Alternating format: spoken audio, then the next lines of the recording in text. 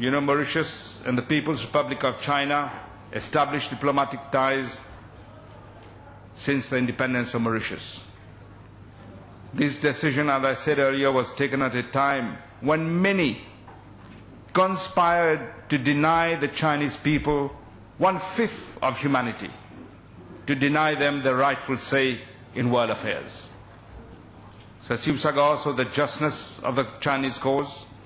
He subscribed fully, as we do, to a one China policy. And it was the emergence of independent states in Africa that decisively tilted the balance in favor of the People's Republic of China. You know, today when I see some in the West criticize China's policy towards Africa, they forget the link between us and the People's Republic of China. Today, China is one of the most important trade and investment partners of Mauritius. It is our 4th trading partner and ranks 2nd in terms of imports. Trade increased by almost 12% last year. An FDI increased from 78 million rupees in 2008 to reach 171 million in the first half of this year. This relationship is set to further strengthen with the implementation of this project. And I would like to seize this opportunity to once again express our deep appreciation to the government of the People's Republic of China for their unflinching support to the development of our country since independence. The footprint of the Chinese government and its people is visible on the major infrastructure projects implemented in Mauritius. The setting up of this zone will play an important role in developing relationships between our private sectors. The private sector has always been the engine of wealth creation and economic growth. And my government has created the conditions for its development and its democratization, ensuring more competition. Promoting inclusive economic growth that fosters equity is a priority for my government. We are committed to substantially improve the standard of living of each Mauritian, to develop our human capital and promote entrepreneurship, to empower our people, especially the women and the youth of our country, and to preserve our environment. In the last few years, we have been faced with an unusually adverse international economic environment and multiple challenges in the wake of globalization.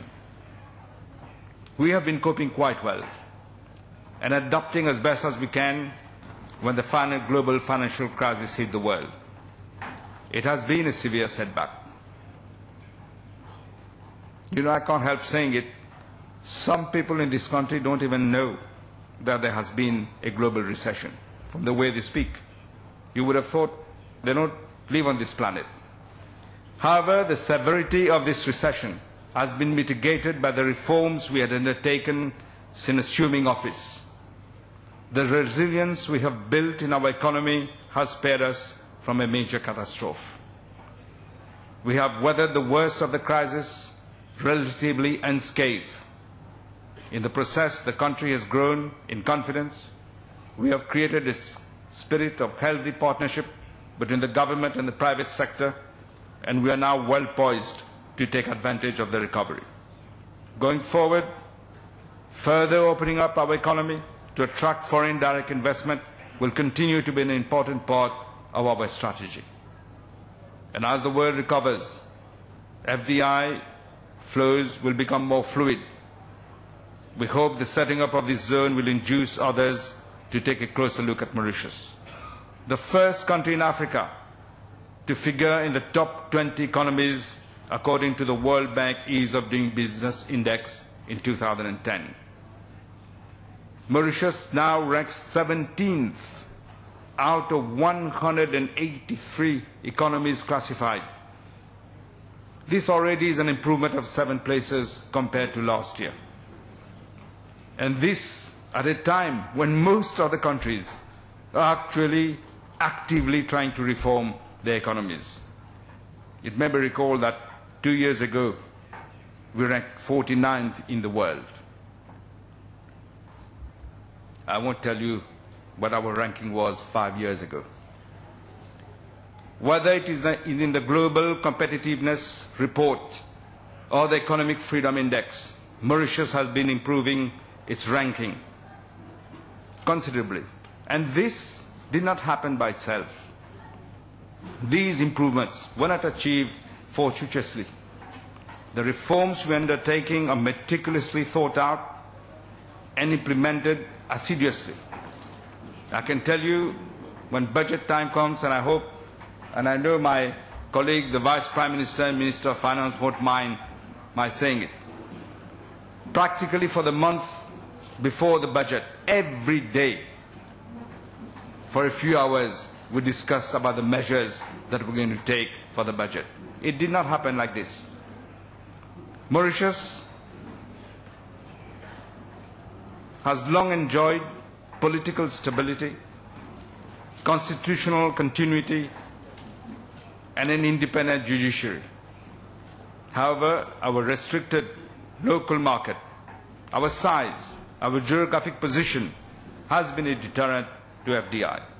This constraint has been overcome by our persistent diplomatic action.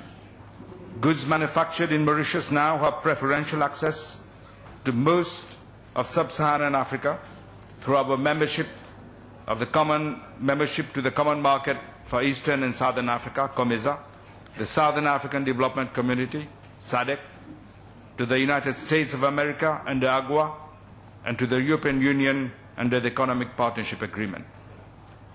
A preferential trade agreement with Pakistan came into force in November 2007, and a comprehensive cooperation and partnership agreement with India will soon be finalized.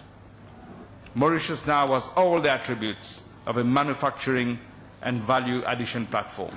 Today, the Mauritius JinFei Economic and Trade Cooperation Zone project takes an important stride towards realization.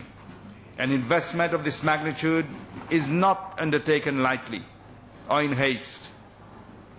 Both the governments of the People's Republic of China and Mauritius have given the full support for this implementation.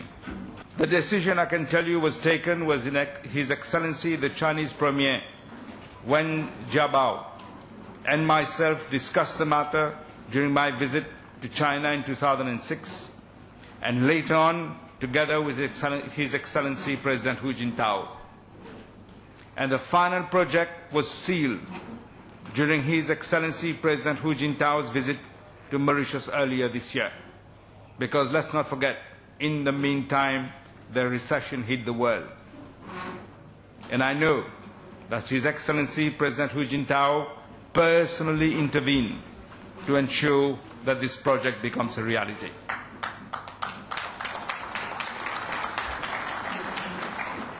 I also know that thanks to him, the China-Africa Development Fund, which was set up during the China-Africa Forum in 2006, will also be investing in this project. This is a clear signal, as clear as it can be, and evidence of the mutual confidence that exists between us as it does between our peoples. I take this opportunity to thank the promoters for keeping faith in Mauritius, for believing in our potential, and for contributing in our economic development. I wish them success.